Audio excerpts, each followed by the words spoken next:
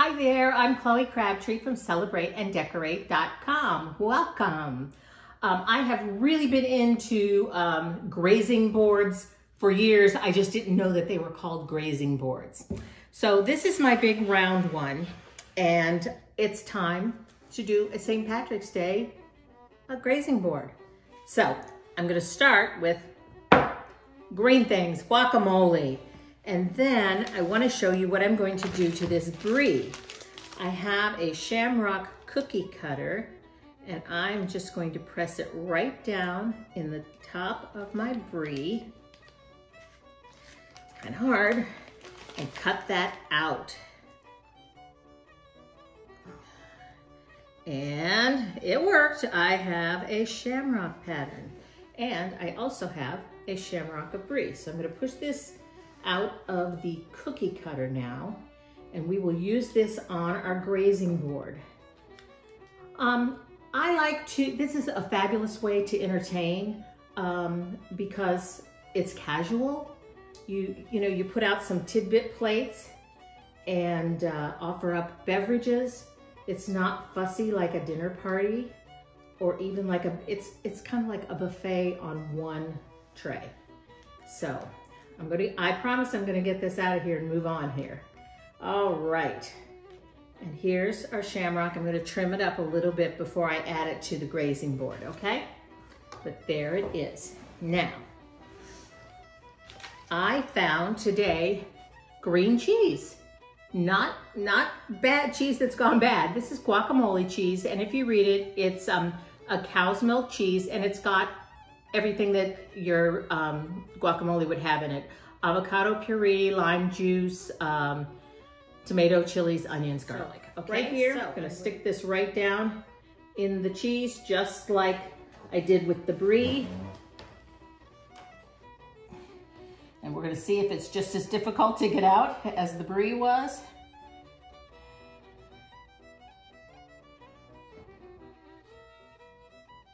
This piece of cheese was not quite that big,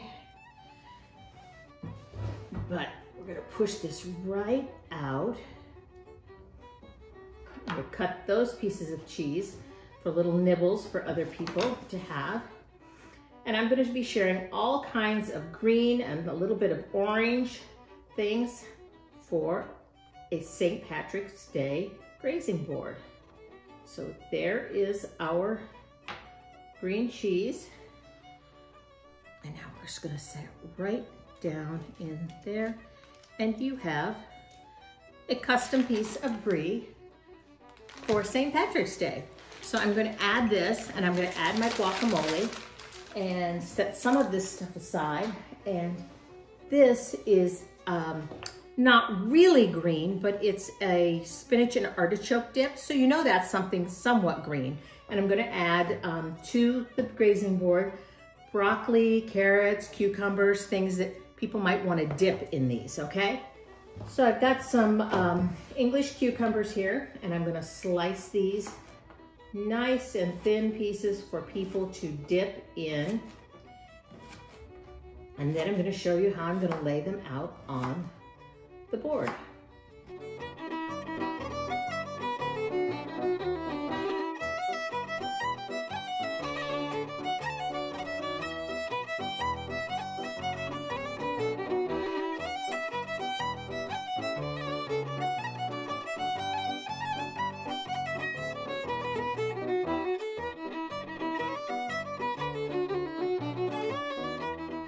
So I've added my cucumber slices all around our cheese and our guacamole, and now I am adding some broccoli florets.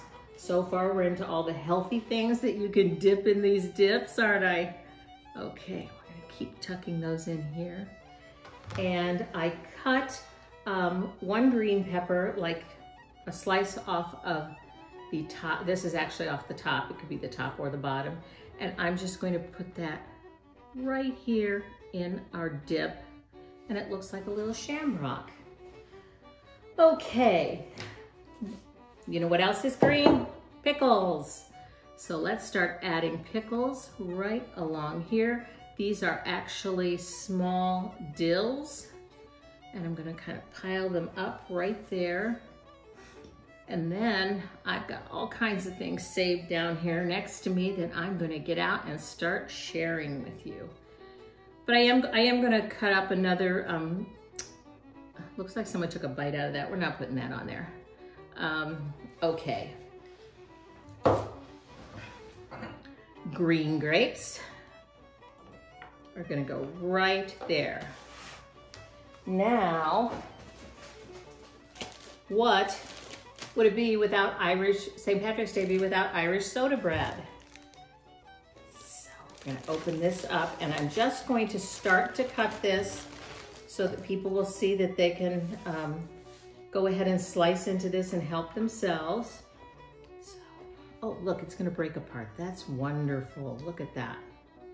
So I'm just gonna tuck these pieces right along here. And this is something getting a little more sweet rather than savory. And we'll just tuck those pieces right along the side right here. I have to tell you, this smells so good. Yummy, yummy, yummy. And I don't know if you know, this is really good when it's warm and you put lots of butter on it. So I'm gonna add a little bit more right here and fill it up to the edge. I like my boards to be filled to the edge, but I don't like things falling off. Okay, now let's get sweet. Okay, I have scissors around here somewhere. These are the tidbit plates I'm going to be putting out with my board.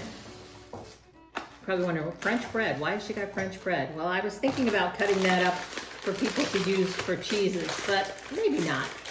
Okay. These are little yogurt covered, I'm gonna turn this a little bit. These are little yogurt covered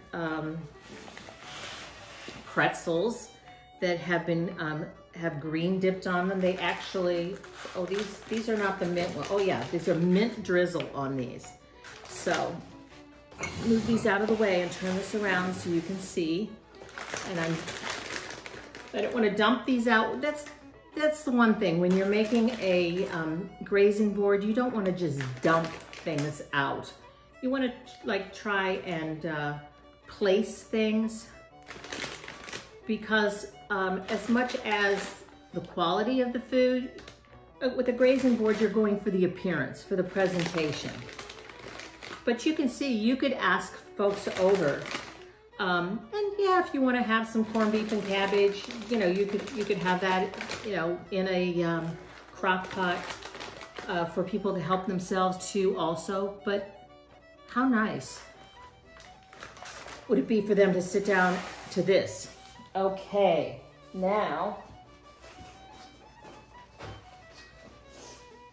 what else is green? Green apples. And I am going to take a couple of or take at least one of these apples here and cut it open.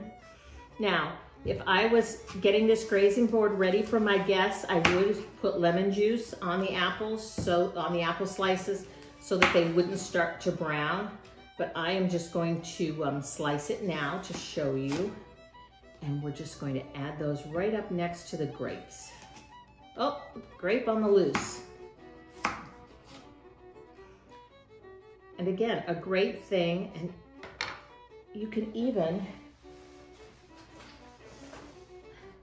just, you do want to take the tags off of them, but you could even just add an apple for the greenery. One of the other things that I was going to add, oh, look at this cheese that I found. It's an aged Irish cheddar, and I love cheddar cheese, and they have it all ready at the store for St. Patrick's Day with the Irish flag on it. So that's a great addition. And we'll just tuck it over here by this apple. There we go. And then I think I will tuck some crackers. These Toast for Cheese from the Fine Cheese Company, and these have apricots, pistachios, and sunflower seeds. And I thought, oh, well, isn't that fun? Because they have a little bit of green. Well, they have a little bit of green on the box. I don't see a lot of green on them right here, but I'm gonna add these right over here by my cheese. And again, don't just toss them out there. Oh, there's the pistachio. I do see some green. Pistachios would be a great nut to add to your St. Patrick's Day board. And again, I'm gonna keep turning this around so you can see what I'm doing on the different sides of it. Okay, so I'm gonna keep chopping these apples here.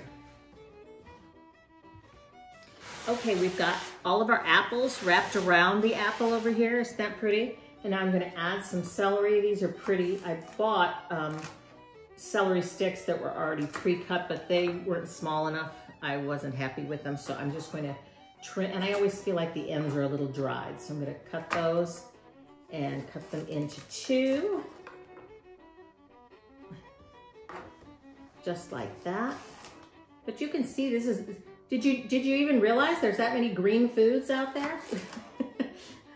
There's a lot, aren't there? Okay, now, let's see. We're gonna add a few more crackers over here. Just, there we go. See those, just like that. Let's move her to the, out of the way. And I have, now that we have our tray, our grazing board almost finished, I want to add my brie shamrock. I'm gonna turn this around, show you, I'm gonna add it right there. And I have just a little bit of space left to fill right here. And in addition to the white pretzel, yogurt pretzels with the mint drizzle, I have milk chocolate pretzels.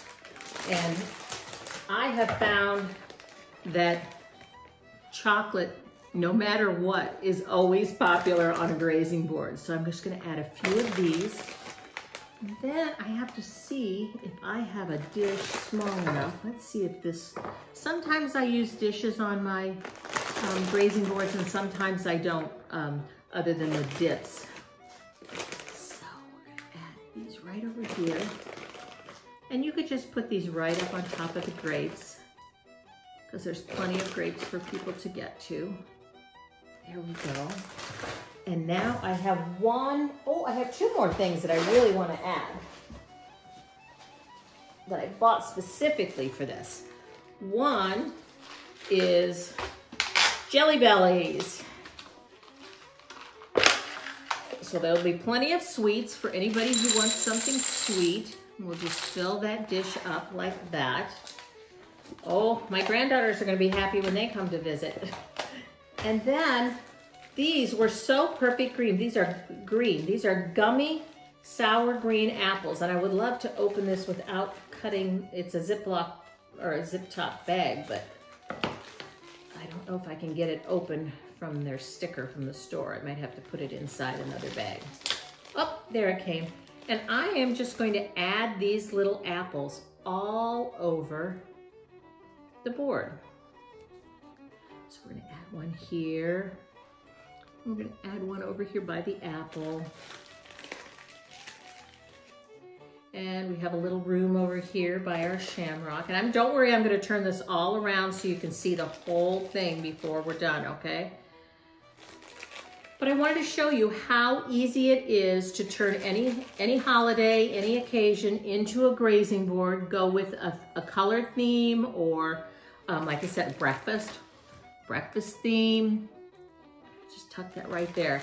And that adds a nice little pop of green. Let's move these things all aside. You can see I bought some things I'm not going to be using, but look at what we have to serve up to our guests for St. Patrick's Day. So I hope for St. Patrick's Day, you style a wonderful grazing board like this, or maybe you'll be invited to somebody's house and they'll do all of the work. But I hope you enjoyed this. Make sure you follow me at celebrateanddecorate.com. Happy St. Patrick's Day and be fabulous.